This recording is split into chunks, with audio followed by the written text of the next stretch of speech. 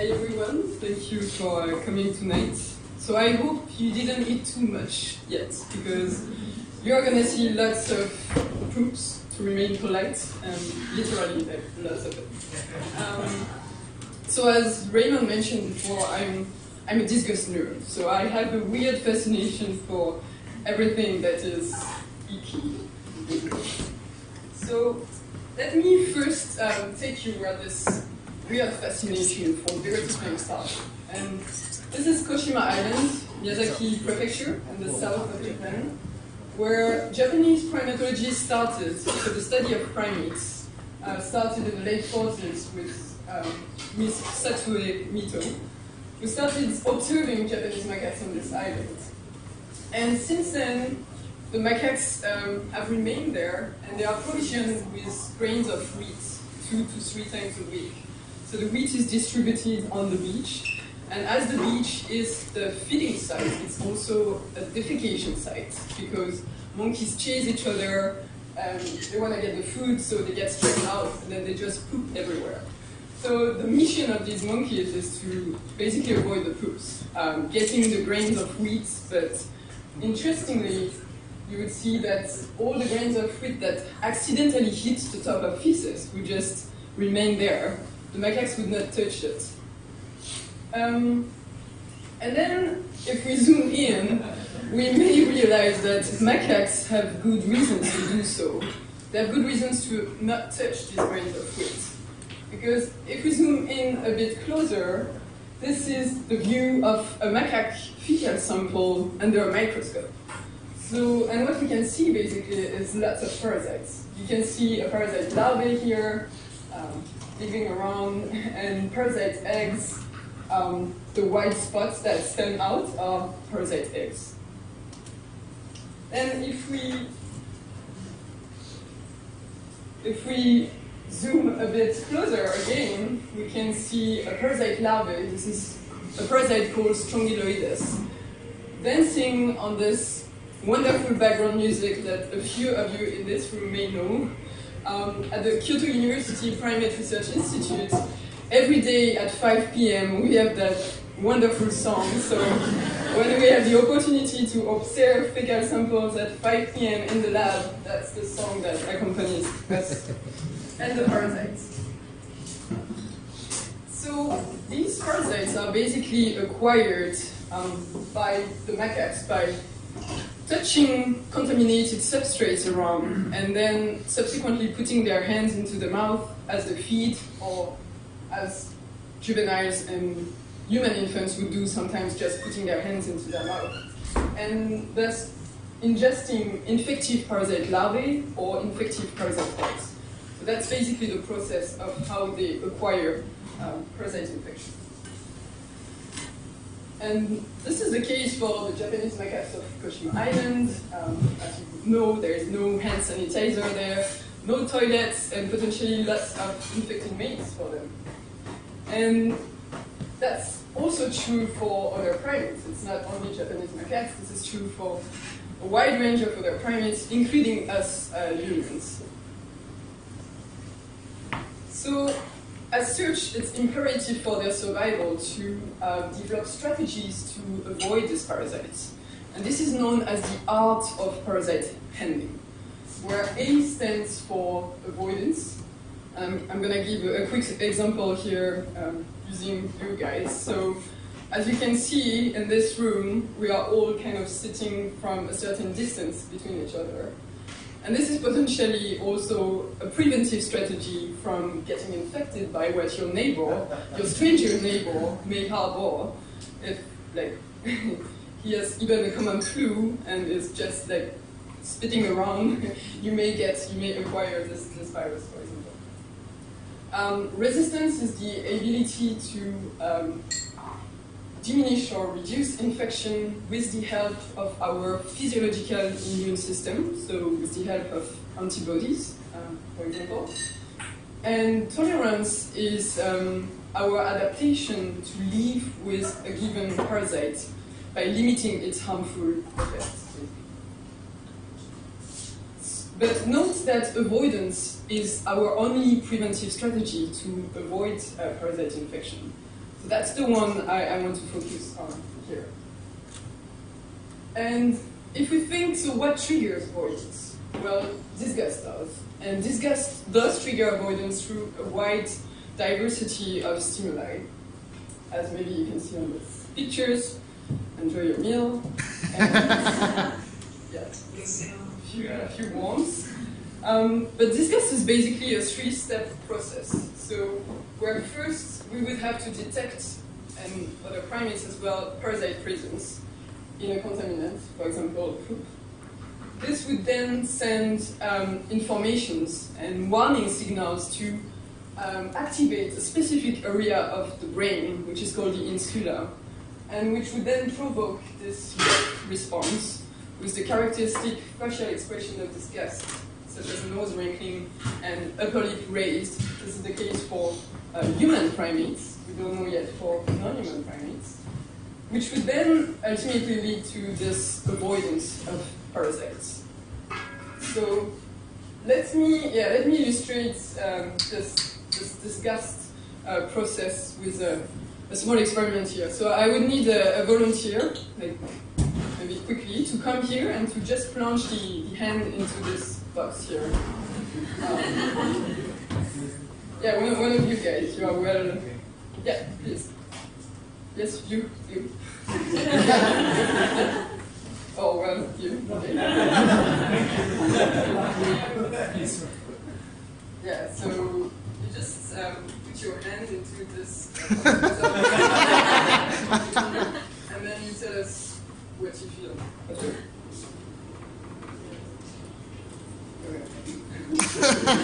You don't have to go too far.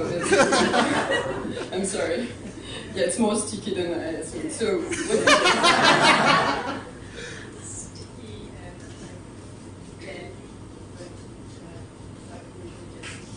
okay. So as you can see, Vanessa, if I'm right, she did this like kind of yuck facial expression, which means that she probably felt disgusted, but she was nice enough to keep her hand into this box. So thank you, Vanessa.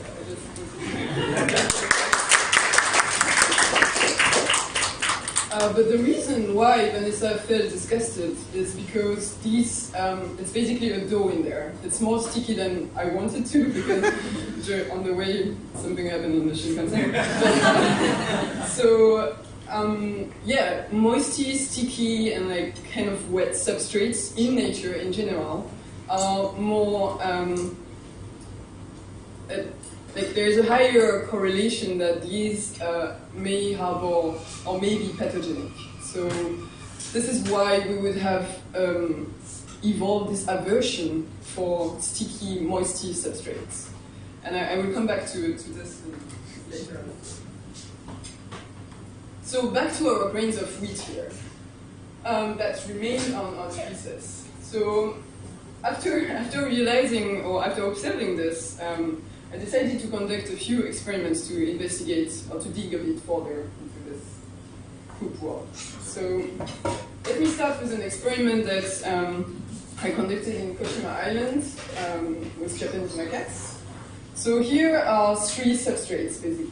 You have the fake macaque poop on the left here. I don't know if you can pass this around. You have a piece of plastic notebook in the middle, and you have the real macaque poop here on the right.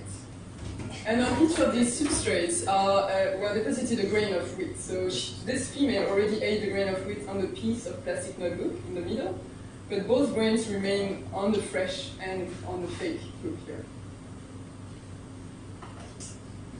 So you can see that after some hesitation, she finally goes for it, but she meticulously rubs the grains of wheat before eventually eating it with her wrists. So when we replicated this experiment with 16 individuals in total, we observed that all of them, across all trials, fed on the piece of plastic notebook. But only 6 out of 16 fed atop the real macaque poop, and 9 out of 16 fed atop the fake plastic poop. But this was for the wheat condition. Remember that they are provisioned with grains of wheat, so this is like their usual food. They are not fond of it. But if now you switch to their favorite treat, which is peanuts, that they very, very rarely receive, this is like chocolate for us, or for me at least. So if you switch to a more calorific reward, and which is much more attractive to them, then all the 16 individuals would feed on all substrates. So there is this what we call a trade-off between potential infection risk and also a reward, and here it's the nutritive value of it. So let me take you now to another location. This is Lola Yabonobo Sanctuary in the DR Congo, in Kinshasa, where I aim to replicate a chain of contagion. I got inspired from an experiment that has been conducted in humans, actually, not with poops and slices of bananas, but with pencils and identified contaminated objects. So the experiment was, let's say, I take this pencil, I'm going right now to the bathroom, and I rub this pencil very hard to the toilet cover.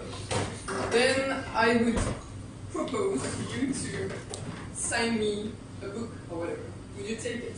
Remember what I've just done. Then there is a second pencil that is rubbed on that first pencil, and again, I propose whether you would take it. Would you? Okay. So you are pretty sensitive, and so forth. So a third that is rubbed on the second, and etc. So the idea here was to replicate this chain of contagion and to test the disgust sensitivity in bonobos through this.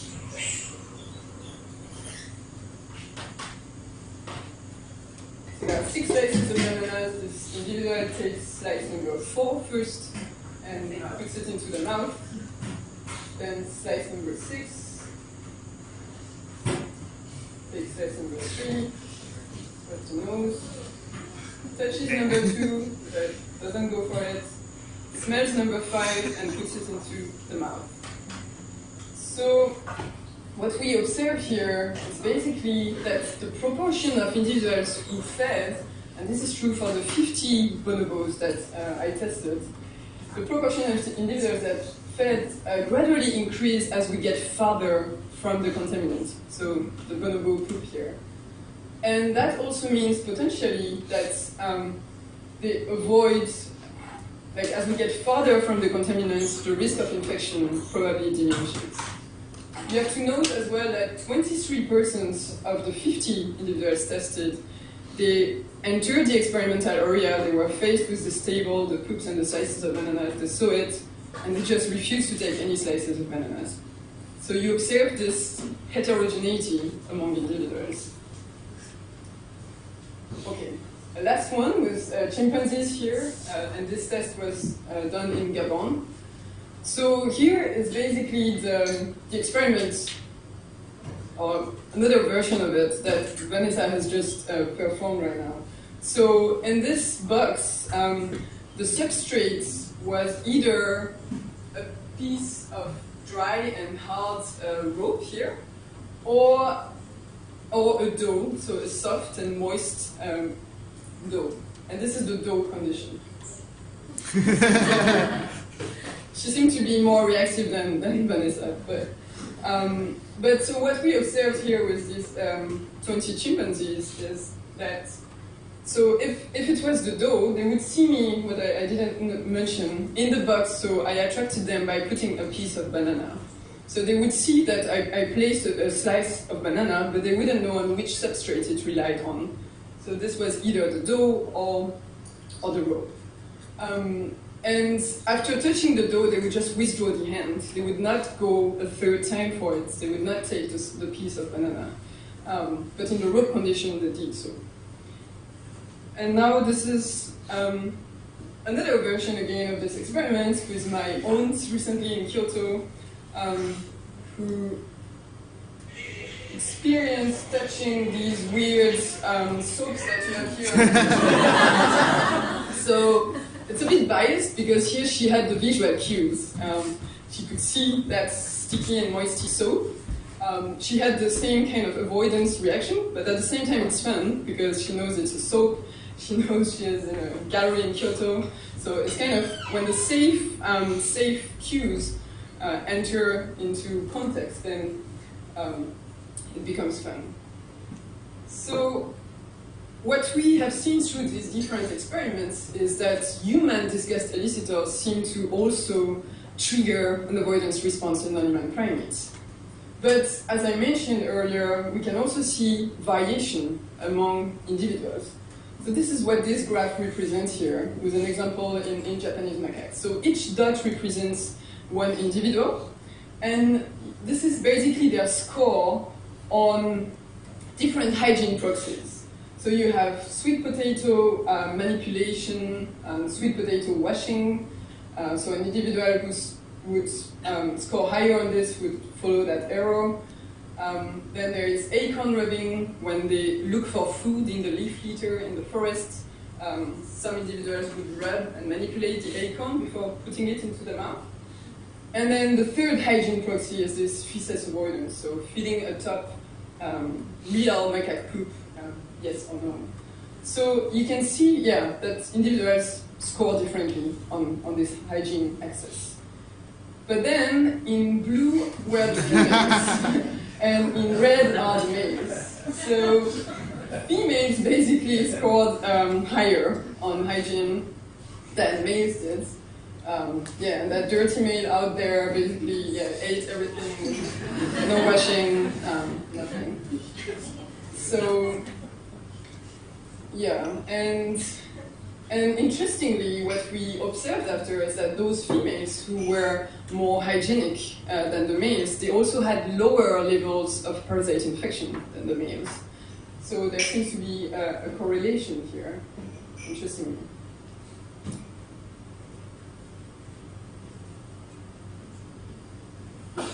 So if I try to wrap up this talk, through like a nerdy summary, I would say that all these primates manifested avoidance of human disgust elicitors.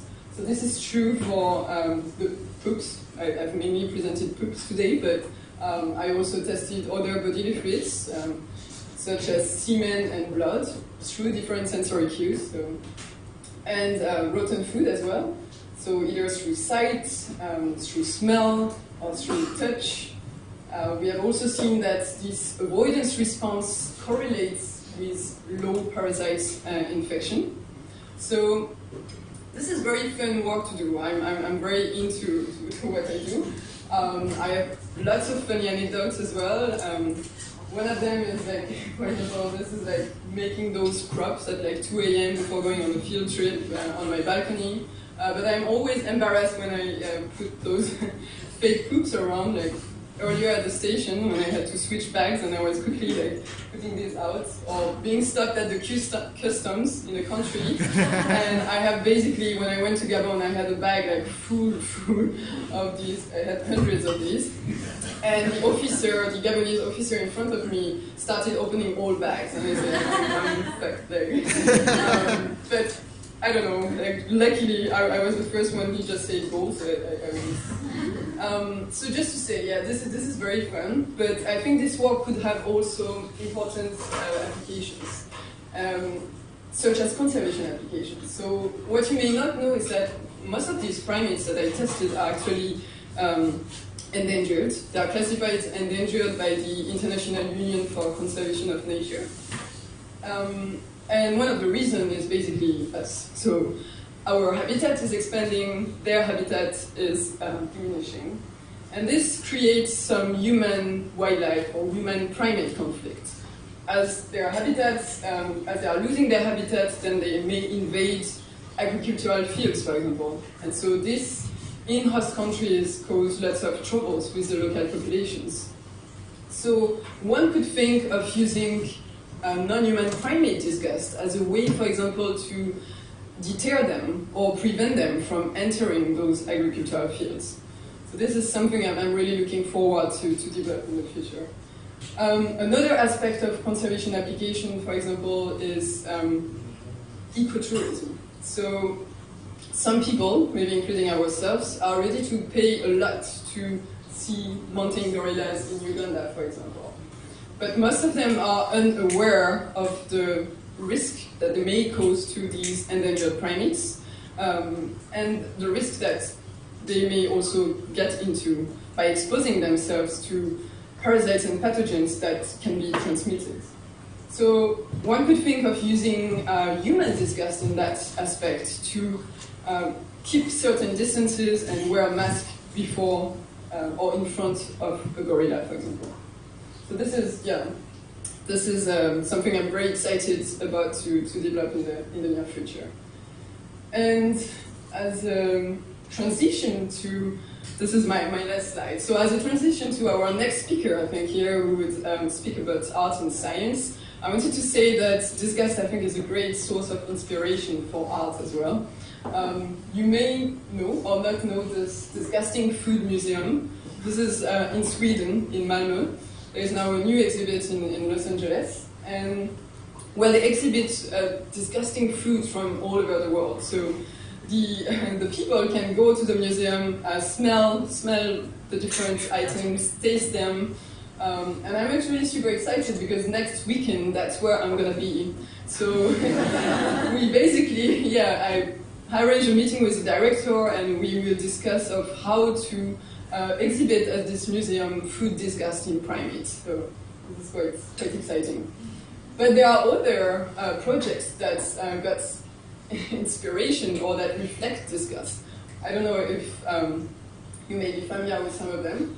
So it's pretty disgusting. So the first one here by the British artist James R. Ford is called Bogey Ball, is basically a collection of his own nasal mucus from 2 consecutive years that he rolled into a bowl and exhibited all over the world. So if you want to get famous, you know, you have material to do it. Then there is the Dutch artist Wim Delvoye, who created a machine called Cloaca, where he was able to completely reproduce the human digestive process and produce synthetic poops. So, I don't know, this is fascinating to me. And that's it for me, so please enjoy your evening, enjoy your meal. Yeah.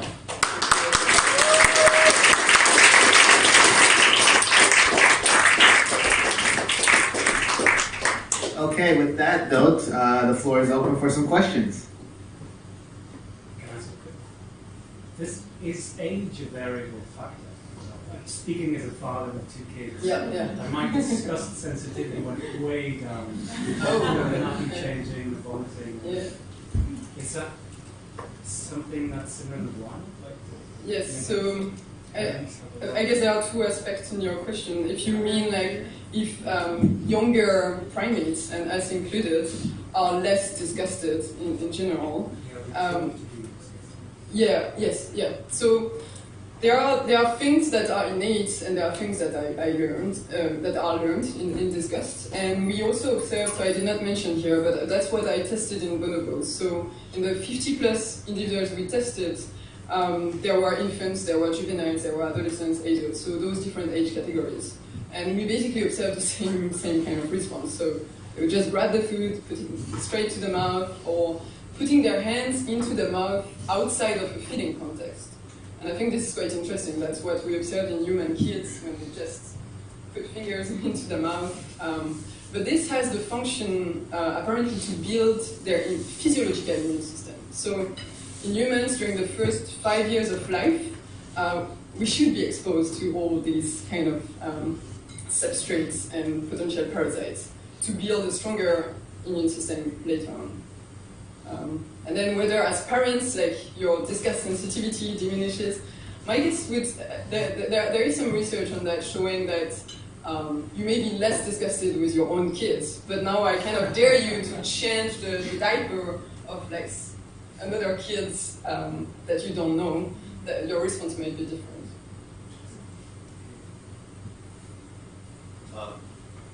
Kind of following on that question, your gender slide where you saw males and females. 2 questions. Is that something you see in many species? And Is there any explanation? So in primates, like linking hygiene and parasite levels of infection, this was the first study. And I have a bunch of data for those other primate species that I haven't analyzed all fecal samples yet, so I can't yet answer, but that's what I want to look into. Otherwise, in general, in mammals, in animals, there is, and even in primates, if I'm right, there is what we call the male-based parasitism. So males tend to have higher levels of infection than females. And there might be different factors at play, but like investigating whether behaviors, like parasite avoidance behaviors, could be one factor. It's very underlooked at the moment. But of course, like as I mentioned before, there are lots of different trade-offs: social needs, nutritional needs, but also how the physiological immune system and the behavioral immune system may interplay. Like, you may be less disgusted if you have, or if you can afford it in a way, perhaps, with your physiological immune response.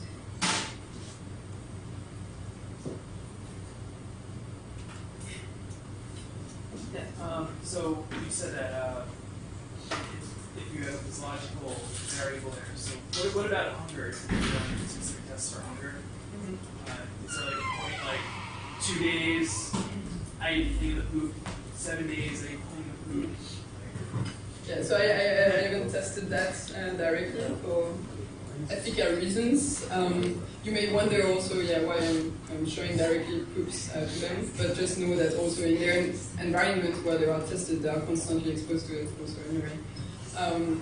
But the hunger factor has been tested in humans, if I'm right, and yes, there is this trade-off. It's basically the same as the wheat versus the peanut thing. So if you're like super hungry, you're more eager to go for it. I wonder if like in humans that happens too, like, oh, that ice cream I know is really bad for me, but Yes. Going back to the female and male discussion, within the female population, is there any difference of like the risk they'll take when they're pregnant or have a calf? Oh, sorry, not a calf, a baby, or if they're breast. Sorry, I study dolphins, so I call them calves. But like if they're breastfeeding because they need more energy to create the milk, and when they're pregnant, they need more energy to grow the fetus, and even when they're actually caring for the infant, they need more energy, right? So is there more risk during that time, or I don't know if you have looked at that already? There should be more risk if they are pregnant, but whether this is translated into a higher avoidance response, in short, like currently we don't know. We have potential, so this is a project like we have been discussing with Murayama Sensei from the Wildlife Research Center, because we may have access to this data to test actually whether among the 16 individuals that I tested in Koshima, which female were pregnant at that time and this kind of thing.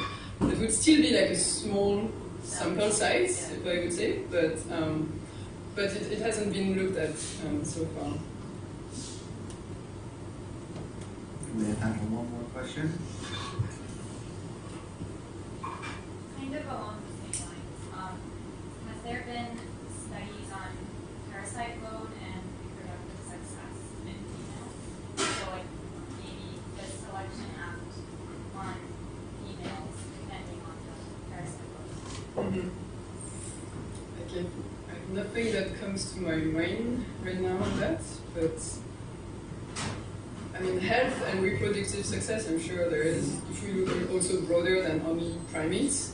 But yes, for sure there is that. And after, I think it also depends which kind of parasites we are talking about. So mainly the ones I presented here were through this infective larvae or eggs ingestion, but as you know, also viruses or some bacteria might be much more direct in their transmission and infection mode.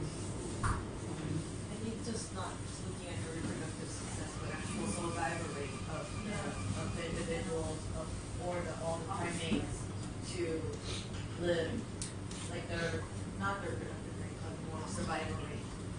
They will actually survive beyond it. But that's also, like longitudinal or long-term studies that we are lacking in primates. Yeah.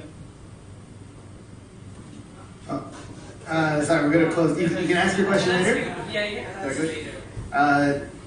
Well, with that, please give another round of applause to Cécile.